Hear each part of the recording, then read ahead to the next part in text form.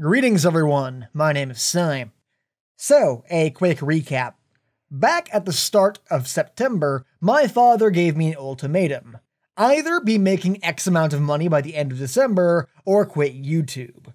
Now, a casual glance at my Patreon will reveal that that didn't exactly happen. So, yeah, that's a thing. And I know that I'm supposed to be all sad and choked up about it, but I'm really kinda not. Now, obviously, I do love making YouTube videos. It is the greatest job in the world, but not only am I not sad about it, I'm very optimistic about the future for a couple of reasons.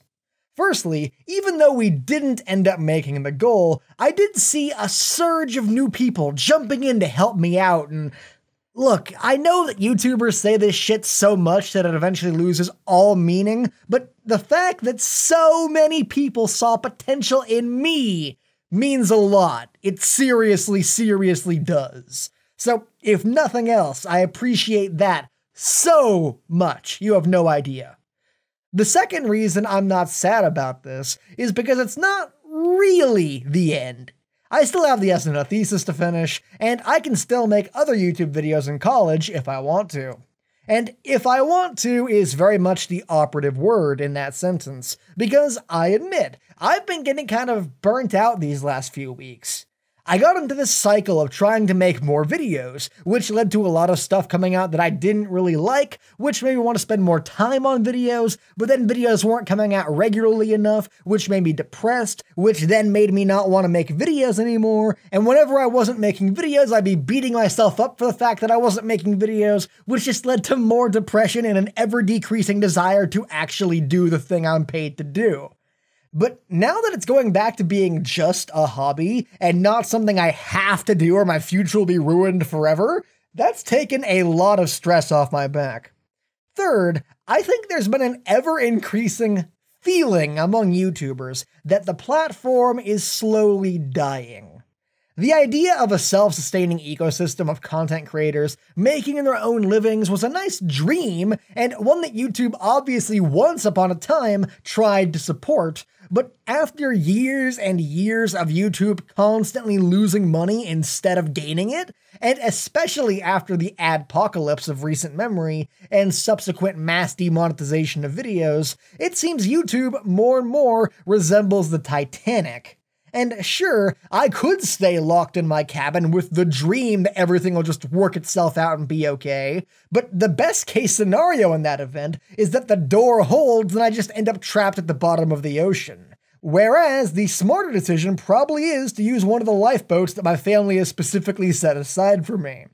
The only people who could possibly stop that at this point are the ones who go out and support the people they love on Patreon, but even that feels like just a band-aid.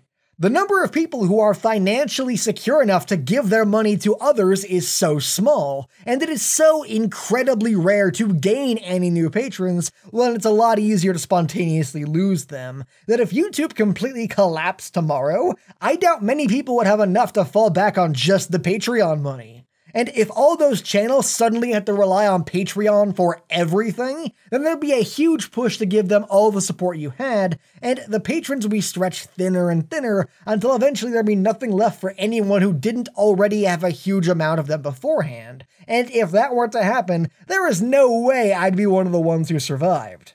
And finally, the last reason I'm not saddened by the event is because it gives me time to pursue other interests. I mean, keep in mind, I've been making YouTube videos since I was 14, and I'm almost 21.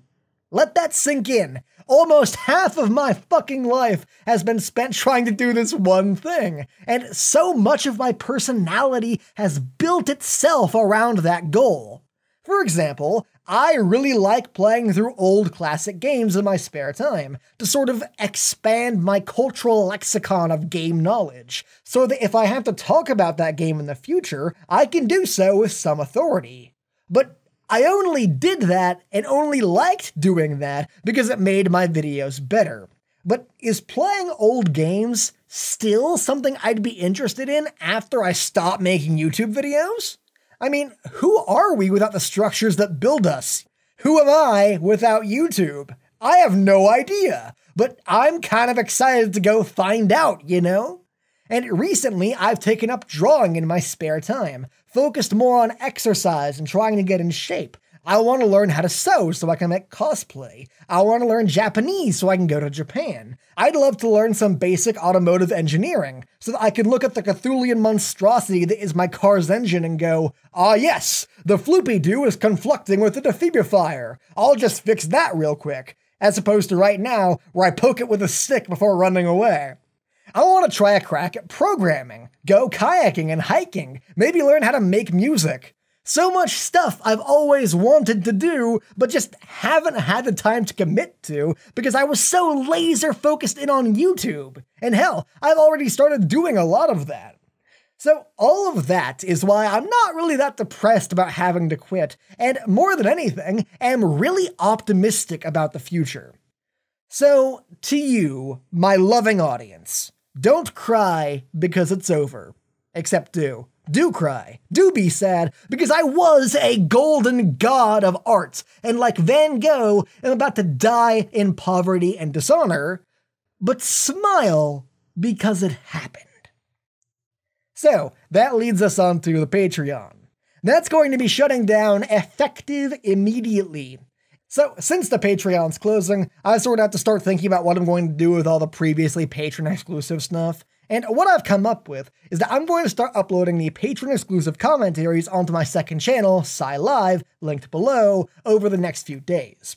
And also, the previously patron-exclusive Discord is now public. So if you want to talk to me, now you can, link below. Although I do maintain the best way to keep up with all my stuff is on my Twitter, @ThatSciGuy, but choices are important. So that's about it. Thank you guys all for watching and for your support over the years, and I'll see you in the SNO thesis. Later.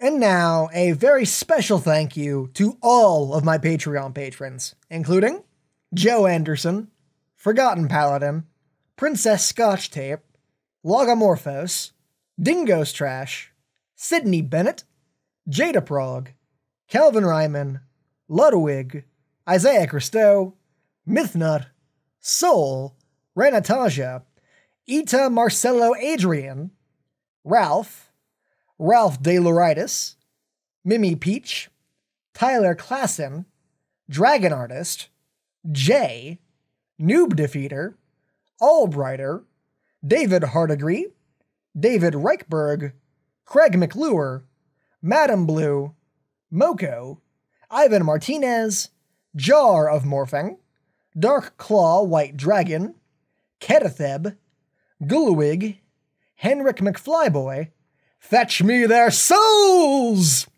Giovanni Jazulida, Elvrida, Dallas JK, Vongola Sky, Gargamon, Alex C., Sebastian Roger, Weaver of Worlds, Samuel Stumpf, Aaron Davis, Cody Weisner, Alex Armybull, Gregor Smart, Cody Parnell, Greg Anson, Jesse Williams, Lightning Spirit, Urban the Myth, Wedivide, Scorch, Thomas P. Buheimer, Matt Rizos, Dankos Gaming, and Pierre Creditim.